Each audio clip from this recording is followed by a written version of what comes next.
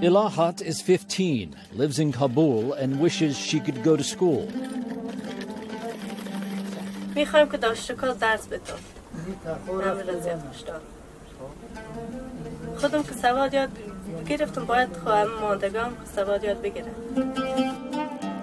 But Ilahat and her family are part of the Jogi minority, effectively a stateless people in Afghanistan.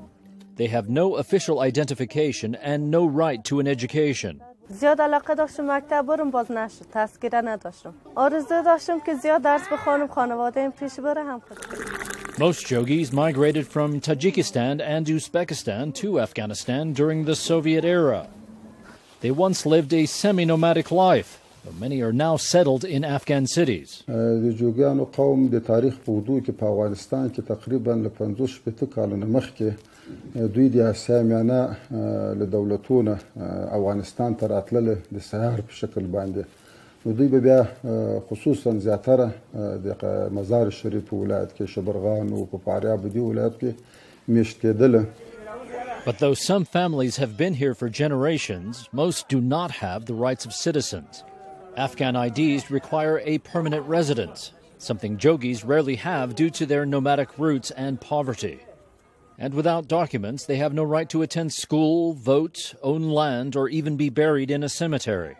The Afghan Ministry of Refugees and Repatriation says Jogis do have the legal right to apply for ID cards. وجرو قوم هم کولای شي تذکره واخلي کولای شي تعلیم وکړي کولای شي تحصیل وکړي د صحت مسله د معارف مسله د ټولو حقوقونه دوی برخوردار دي. But many Jogis have been unable to prove their residence or navigate the bureaucratic system. They say their situation is worsened by what some describe as pervasive prejudice. در شهرواری بودم کار میکردم یک 10-15 روز که تیر شد وقتی که شنیدم که ما از قوم جوگی هستیم باز ما را از کار منفعل کرد. اگر اولادای ما مکتب بره تحقیر میشن حقیر میشن به نام جوگی نه سرپناه داریم نه جای هدیره داریم. With so many out of work, families live in poverty. Some Jogi women beg on the street or work as fortune tellers, while many men work in menial jobs. And children like Ilahat dream of a future life with the full rights of a citizen.